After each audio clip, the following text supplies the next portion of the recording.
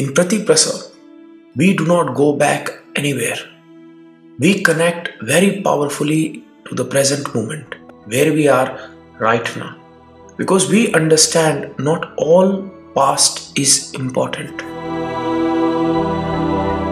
but the past that influences us negatively, that is important. And the past that affects us negatively, we are carrying that impression with us.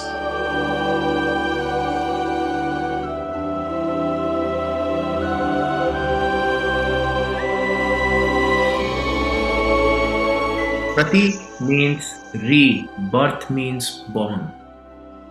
It is the process through which a person can be reborn cognitively. Because when we are living our life, we pick up so many traumas, we pick up anxiety, fear, sorrow, and we have to live with it. Through the process of Prati Prasav Sadhana, we are going in our mind, we are doing these powerful meditative protocols that require breathwork, that require visualization, that require mantras. And through all these beautiful processes, we are letting go of that past which we deserve to let go.